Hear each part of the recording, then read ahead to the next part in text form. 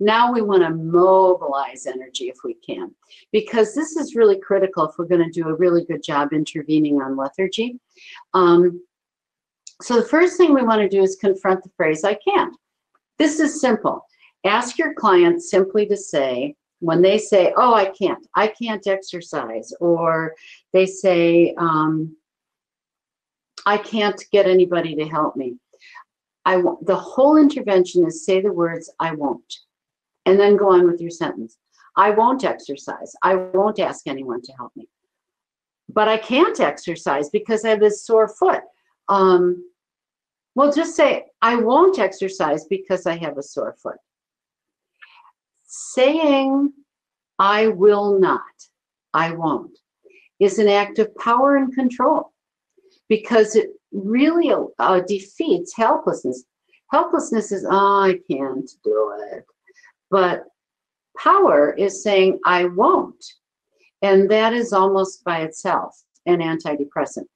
It's not going to solve a whole depression, but it is one intervention that becomes important.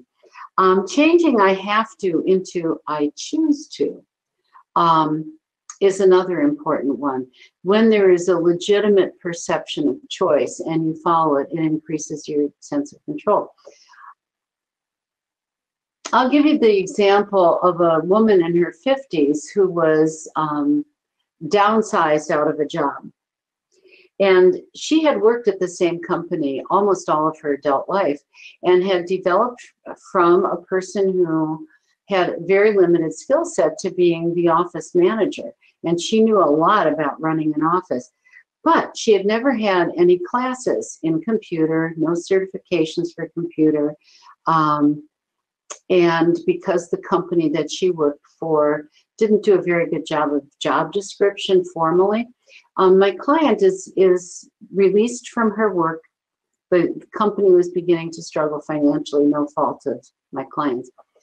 And the next job my client gets is really not fulfilling her skill set at all, but she felt like she had to keep working because her spouse said, you have to work if we're going to meet our financial goals. And so she chose, I guess I have to. But what we began to realize is that she really didn't like her new job, but she wasn't doing anything about it because she said, well, I have to work, I have to work. And I was talking to her in the middle of a work day. She used lunch hour to come see me. She said, oh, I have to go back to work. I said, no, you don't. And she was like, what? She said, no, I have to be back there at 2. And I said, no, you don't. And I did it on purpose so that she was kind of like, what do you mean? I said, well, you're choosing to go back to work. She said, no, I have to. That's when they expect me. And you are choosing to fulfill their expectations. And now she began to get what I was getting at. We started to have this conversation that there are so many ways that feeling like you're choosing even a difficult path makes it easier to follow that path. And so instead of saying I have to, say I choose to. And that gives you, again, another layer at which you feel a sense of control. So a way of mobilizing also is to get people moving. And to do that, there has to be motivation. Motivation requires reward, finding the reward. So Netflix and YouTube, watching your show or watching videos that are interesting to you really can, for many people with depression, create just a big time suck. Because watching them feels rewarding because it piques your interest, and so you're mentally a little bit more alive, but without actually requiring energy output. And as a result, because you're really not getting anything done, you're not accomplishing anything, it tends to decrease self-esteem, especially if it interferes with completing other tasks. Pardon me. Excuse me.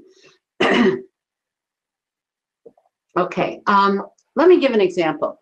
This is a young man who was late 20s, approaching 30, wanted to get a real estate license.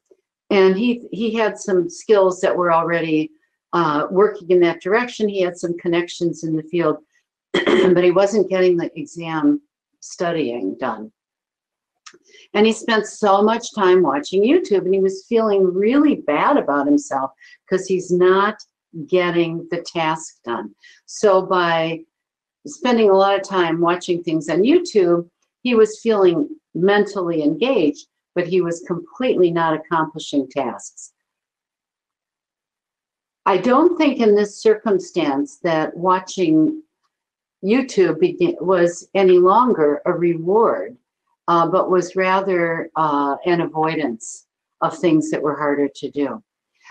So what I want to do with clients is find things that are genuinely rewarding, things that they're already giving themselves, even though they're depressed. So even though you're depressed, what are you doing with your time?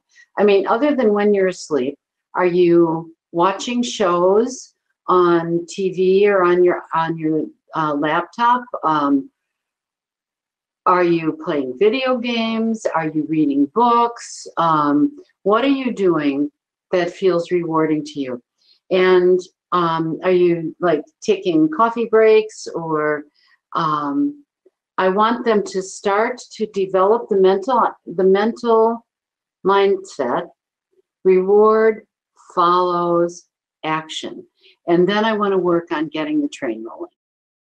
What I really mean by that is I kind of like this metaphor, which is if you imagine a really big, long freight train, sometimes there are 2 or 3 locomotives that are going to start to pull it.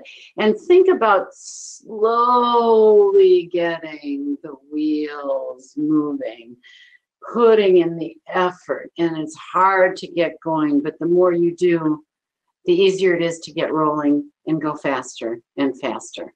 And that's the metaphor. These things become really challenging, everyday tasks for a depressed person. Now, you may need mentoring and accountability both to make this work, especially if you're working with young adults. But what I mean by that is ideas of where to start and how to get it done. And I want to help this person identify things that need doing after they've identified what's rewarding to them. And usually this is a good model for things that have components, tasks that have components to them. I'm going to give you a millennial example. This is a young woman in her very first apartment.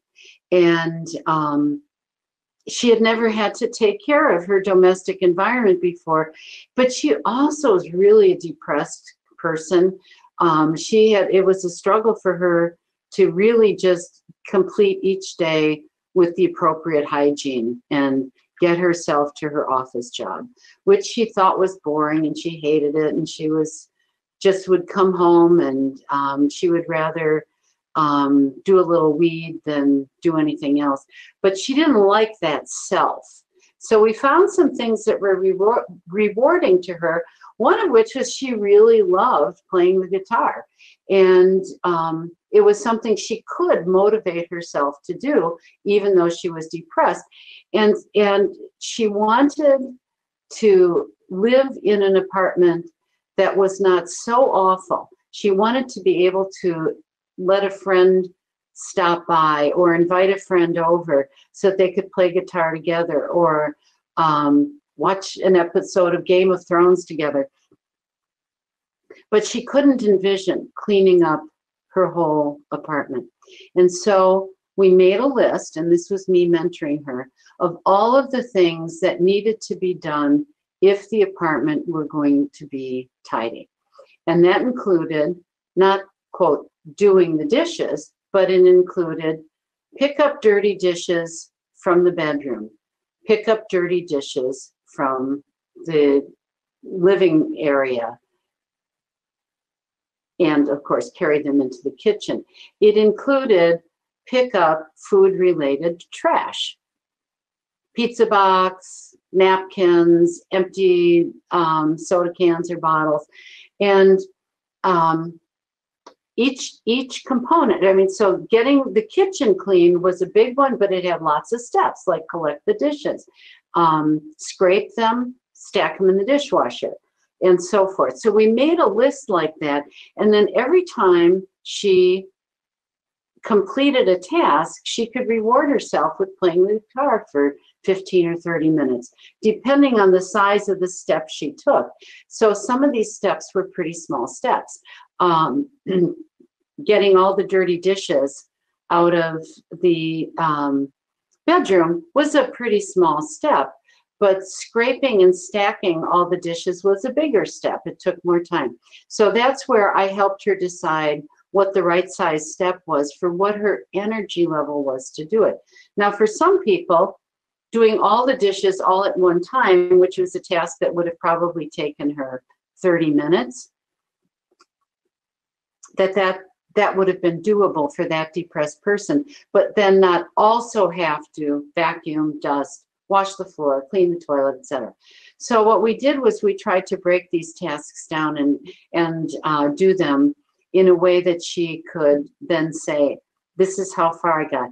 A lot of times I will ask the client in this age group to send me a text when they've completed a task, so that there's a sense that somebody out there is going, woo-hoo, good for you, you got it done.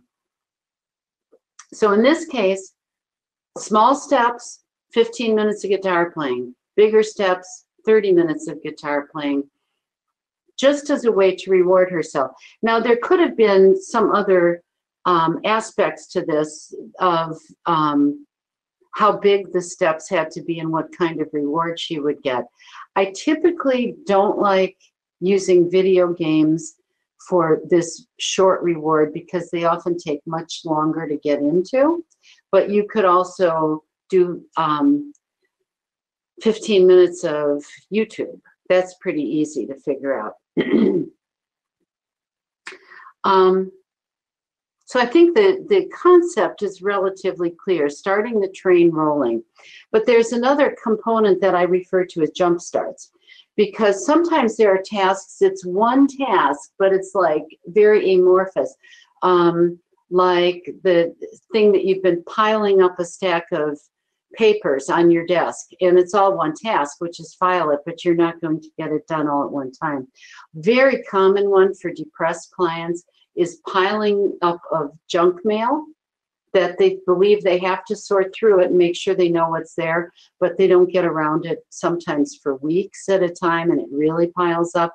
When there's a task of that nature, I want to ask them to time tasks, first of all, and see how big of a commitment they really are.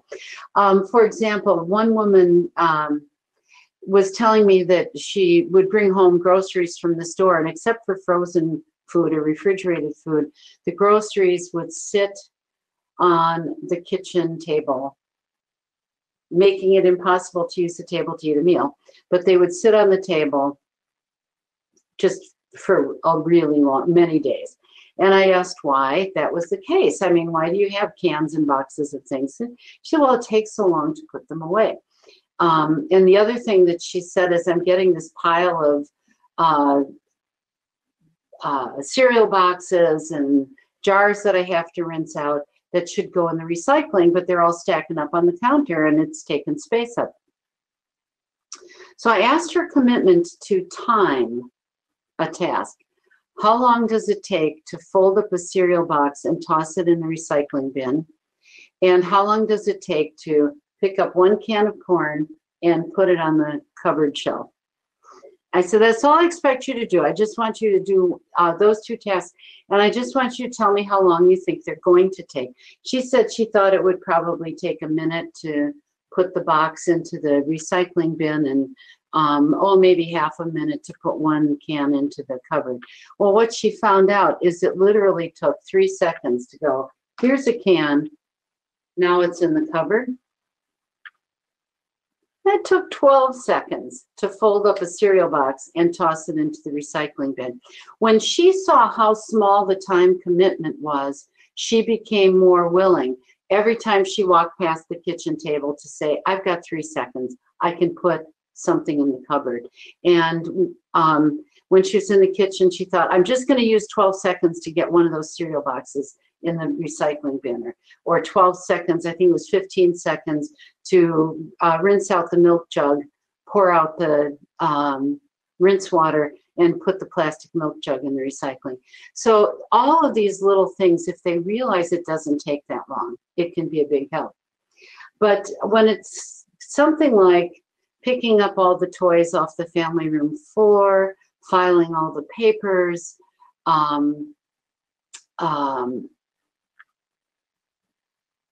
even a bigger task like cleaning the garage, these can always be done in increments. So I do it in one of two ways.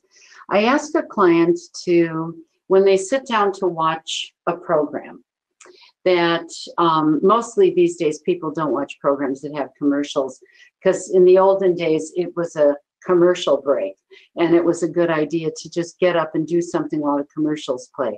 But in this case, you can set a timer for 15 minutes of watching your show, and when the timer goes off, you simply pause the program and get up for 3 minutes and do whatever you can do in 3 minutes.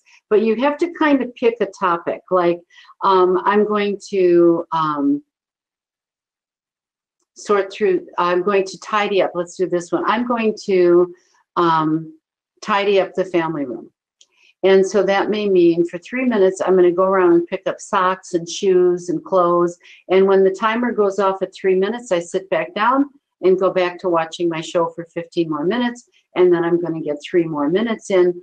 And in the space of what would otherwise be a sort of 1 hour, well, these days, a 48, 49, 50-minute program, if you pause it for 12 minutes, you've got an hour. So in the space of an hour, you have spent 12 minutes tidying up, and it's amazing how much you can get done if you do it in that particular way.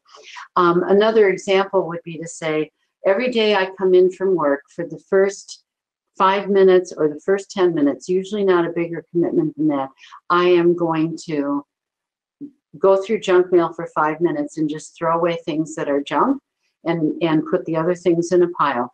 And that I'm going to do that every day that I come in after work until the junk mail is sorted out. So we're getting a jump start. And often when it's a task like that, I'm going to put in 5 minutes, or I'm going to put in 10 minutes. Once somebody's already doing it, they may put in 5 more minutes. So I say, listen, you know what the idea here is? There's no penalty if you do more. Not for program breaks, not for 5 minutes when you come in from work. There's no penalty if you do more. It's just that there's no punishment if you only do 3 or 5 minutes.